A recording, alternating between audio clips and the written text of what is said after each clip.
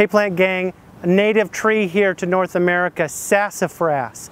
Now sassafras isn't often thought of as a home landscape tree, but it is one that we find in particular in the eastern United States. Nice kind of matte finished foliage alternately arranged on the stem. This is a plant that you'll find all through the woods of Tennessee and other places in eastern North America. It can get quite large. It can be a quite large tree, but you also see it in groves, kind of suckering up as in groves. Now, if you were to put one of these leaves in your mouth, you would get cotton mouth very quickly.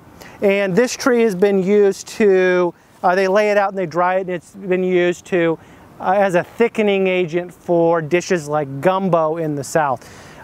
Sassafras bloom is quite beautiful in the spring. It's quite petite, but it can be quite beautiful.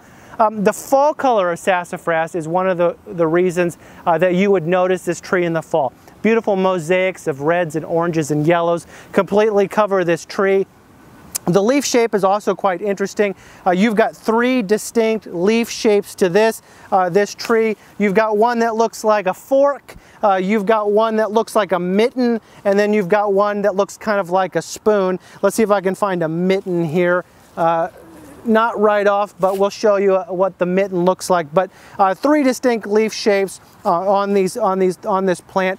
Greenish, younger growth on the stems is a good way to look at this tree and decipher this tree and you know, tell the difference between other plants.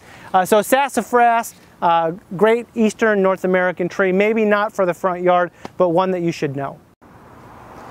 So the camera now is focused in on the bark of a very old sassafras, and you can see as it ages, it gets gnarly and very deeply furrowed. Now you're more likely to run into younger trees with bark that's not quite as furrowed as this one. So Sassafras albidum, alternate leaf arrangement, 30 to 60 foot high, 25 to 40 foot wide. Three different leaf shapes to look out for, hardy from zones 4 through 9. Not a lot of pest and disease problems that you need to worry about. There are some emerging pests and diseases for this plant that maybe you should learn about in the future. Here's a landscape tip. U.S. native with deep taproot makes transplanting large trees difficult. The swallowtail butterfly larvae eat leaves.